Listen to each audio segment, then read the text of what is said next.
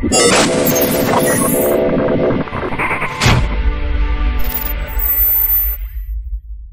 right, everybody, welcome back to the world's worst fishing. I'm Chris Jones, your ginger host, and right now we're making the long, strenuous trek to Bass Pro Shops Tallahassee, and by that I mean I just exit my neighborhood and I'm there.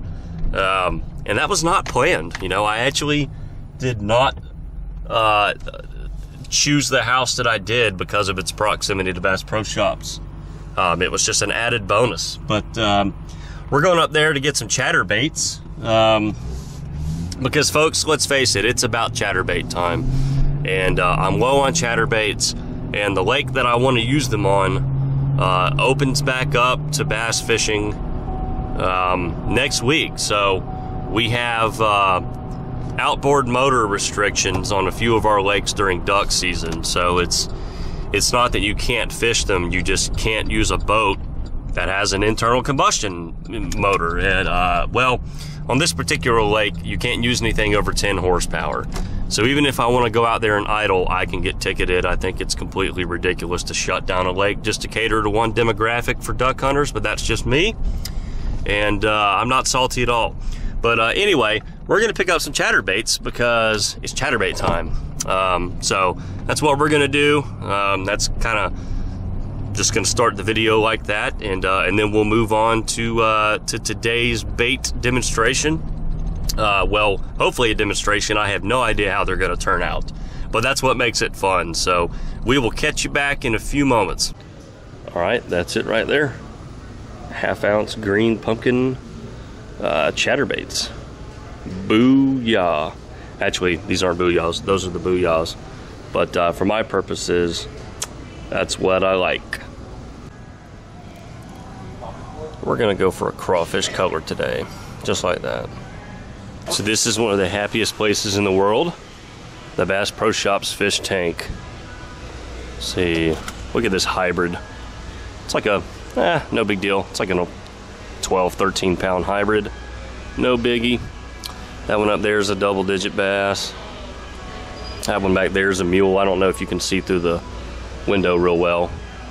There's some mega bluegill. There's even a redfish, 2 redfish. There's redfish 1. And, yeah, I don't know where the other one is. Come on. Almost. Almost. Oh, here we go.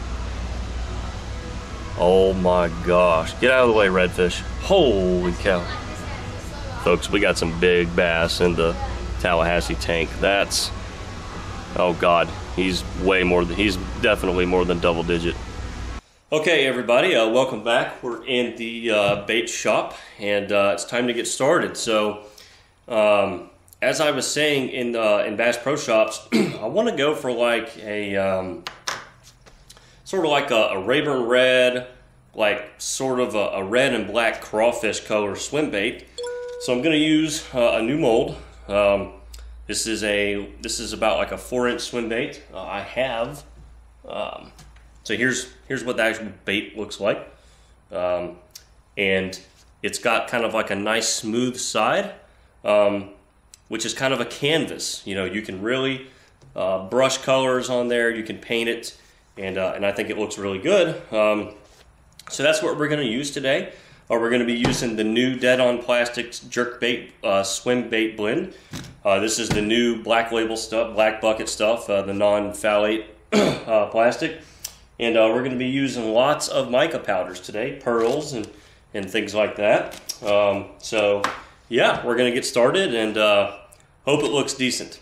Okay, so I've got a little over half a cup measured out because I don't need a whole lot to pour this mold. So I'm thinking about what the base color is going to be because I'm going to pour this as one color, one solid color. So this is like a red brick color pearl powder. It's a mica powder, but it's a chameleon powder. I bought this stuff from a supplier that's not part of like the normal, like this isn't Lure Works, Lure Craft, or MF or anything like that. It comes from a more independent supplier, and it has like a neat chameleon effect, and that's what it's for, is to kind of change colors on you a little bit, especially in different lighting, which a lot of pearls kind of do already. This one just does it more, and I think it's a really cool thing. So that's going to be like the base color, and then we're going to basically use other pearl powders to apply the after effects. We're going to be doing the same sort of technique that it takes that I made these these new coral snake worms with. We're going to be basically brushing powders on there. You can do this with regular mica powders, Illumidust, all types of things. So that's the idea behind it. Sorry guys, I'm a little sick, so if I'm sniffling a lot or if I sound like I'm struggling here, it's just because I've virtually been sick all week. So anyway, we've got that about mixed in, and we're gonna go ahead and cook that up. We're gonna add a little bit of small black to it, just for a little bit of texture, and then we're gonna go ahead and pour the actual swim baits themselves, and then we'll go ahead and cook this up. So, well, excuse me, we're gonna cook that up first. Duh, told you I was struggling. Oh, here's a good old country song. Oh, here we go. Looking for my blue angel. All right, we're gonna pop that in for about 2 minutes, and that should do it just fine. Okay, I don't know if you can see it, but it kind of has like a silver metallic look, but then it's also kind of like a red brick color. So we're gonna add, let me get over here, we're gonna add a little bit of black flake to it, because this is what the tail's gonna look like. So I wanna add kind of enough that you know it's there. And this is 0.015 black, so that's the small size black flake. Okay, I'm gonna get that mixed in, and there's what we have. So that's gonna be what the body of the bait looks like. Okay, so now let me make sure that this is on camera. It's kind of hard to do this on camera, but over a camera, but we'll try. Okay. Normally I'd be a little closer to the mold when I'm actually pouring. Okay. All right, that one looks pretty good. Okay, let's take a look at what we have. Trying to get some close-ups here. Okay. Come on, baby. Yeah. Perfect. That's a cool little bait. Take a look at the tail portion. Yeah, I'm liking it. Pretty cool just by itself, huh? All right. Okay, so what I'm gonna do is I'm gonna get a little off the, well, I'm gonna think outside the box a little bit. Basically gonna take some black pearl powder, all right? And you can literally just use your table. And I'm gonna mix some black pigment with that, and we're gonna go with that and see what we get. Time to get a little messy, but I wanna try and do this right. Okay, we are literally just going to now mix this up. Just gonna mix it up, just like that. Okay, looking good. It's looking more black. It's looking more dark, and that's what we wanted. We wanted something darker. You know what? I actually need more pigment. Messy stuff here, folks. Messy stuff. But that's okay. We are trying new things on camera, whether it's good or bad. Like I said, I have a little bit of experience doing this very thing right here. So I guess it's not like completely new, but it may as well be in a way. Okay. It's new to the channel. How about that? All right. So that's looking much, much, much darker. So if I take our first candidate here, Let's just kind of get some of this on the back. Yeah, looking much darker.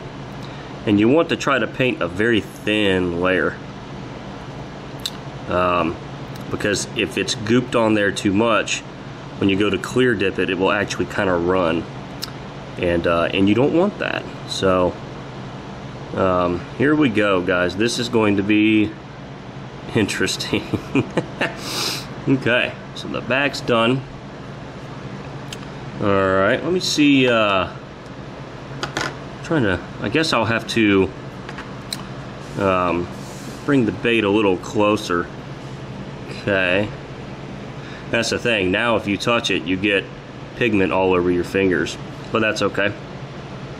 Alright, we're just gonna paint that. Okay, looking good. Alright, now we're gonna get the red out.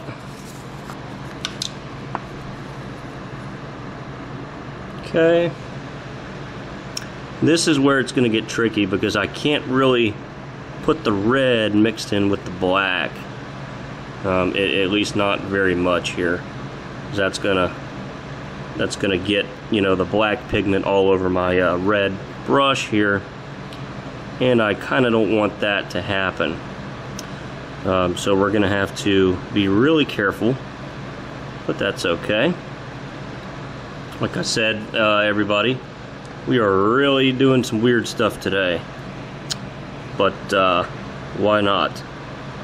Alright, it's looking okay. Looking okay. Alright. Now we're going to get the tiny little black brush. We're just going to make some marks here. Yeah, look at that. Looks way better already. Okay. Just going to really try to make these very ornamental. Make them look like they belong. Okay.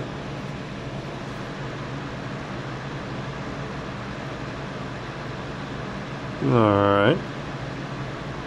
Yeah. Now, the real test is going to be, can I turn this over and lay it flat to do the other side without completely ruining everything that I just did? That's going to be the kicker.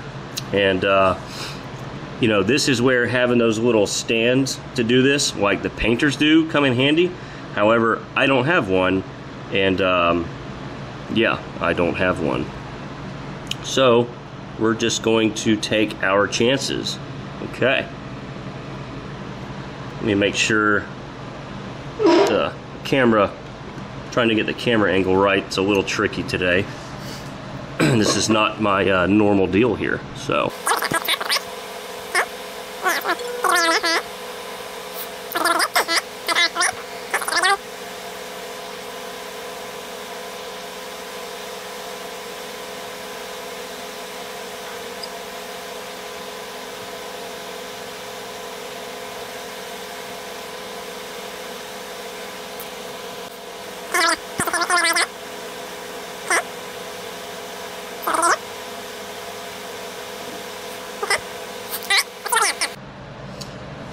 And what I decided I was going to do is I was going to go ahead and glue some eyes on. So this is Loctite gel.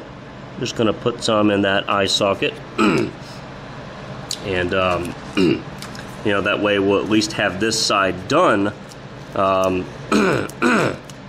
hopefully I won't have to flip it back over. Because, you know, the other side could be a little tricky to do. You know, just when you're dealing with pigments and things like that. So we're just gonna lay that on there like so. Alright, looks good, and that stuff dries pretty quickly. Okay, there's our clear dip plastic, so we're gonna dunk it and dunk it right back out. Okay, we're just gonna kind of let it drip on the table. Sometimes if you let it drip back in the cup, if you have some bleed, you'll actually bleed the pigment or the powder back into your clear dip, and then your clear dip is no longer as clear. So we're gonna go ahead and dunk this in some water, and then we'll meet you back here in just a few minutes. Okay, there's the new version. I almost put a little bit too much black on it, but here it is in comparison with the other one, and you can just see how not black the black pearl is by itself. So now we're going to go ahead and make the rest of them. This video is probably pretty long, so I'll meet you back whenever I have them done, and we'll take a look. So another thing I recommend doing is once you start collecting eyeballs, and I mean, you know, just all these eyes, little eyes, big eyes, soft plastic eyes, hard eyes, you know, just get you some containers, some Tupperwares. So this one I keep eyes in, sets of brushes for this kind of stuff. Really comes in handy, and you know, I'm gonna wipe all this down, and basically all you need is just a good cleaner. You know, you don't have to really worry about cleaning your work table, you know, as long as this is, you know, some sort of a coated or treated surface. Really all this stuff just wipes right away. I mean, you know, it's really not that bad. So anyway, we're gonna pack all this up, and then we're gonna take a look at the baits. Okay, so there's what we wound up with. Let me, basically you just trim the tips of your, clear dip off. And there we have it. You'll see, here's the first one that we did. And I don't even know why they even call that black pearl. I mean, even when you stir that in and heat it up, it still comes out too charcoal for my liking. So, but I wanted to just kind of show you the difference. I mean, even that's a cool bait in and of itself. But, you know, the goal was to make kind of a Rayburn red, you know, kind of like you see in crankbaits and rattle traps and things like that. And I think we, let me pull the camera up a little bit. And I think we did okay. What do you guys think? It's definitely a lot of work. It was a little messy. The next two, I kind of got the hang of it a little more, and I used less of the black pigment. I went a little heavy on the first one. These, you know, I kind of brushed on thinner layers, and it made a lot less of a mess, and it was a little bit easier in general. But hey, you know, if they're biting that red rattle trap, this is another option. Well, guys, thanks for watching this video. Something different. You know, it's definitely a test in patience, and it's not the most quick and easy thing. And like I said, I'm not trying to, you know, show people or tell people that this is the best way to do this. No, I mean, the guys running airbrushes and using, you know, the real painting supplies, you know, stenciling, things like that. That's the best way to do this. However, if you don't have any of that kind of stuff and don't really want to make the investment, and you know, it's just not worth it to buy all the materials because you don't do it a whole lot, you can still have fun just with a tiny paintbrush, some of the powders that you already have, and some of the pigments that you already have. You know, you just need a bait that kind of allows you to use it as a canvas, and you need a little bit of patience, and you know, you can come up with some cool things. You know, this is just you know, kind of a rough version of you know, the Rayburn red, so to speak, or just any kind of red rattle trap. You know, they kind of have a pattern similar to this, and you know, I will definitely be throwing these. But anyway, something different today. We'll definitely do some more crazy color ideas. You know, like I said, these are, you know, that's really similar to what I did to make the coral snake worms. The first coral snake worms were all injection, if you remember that video.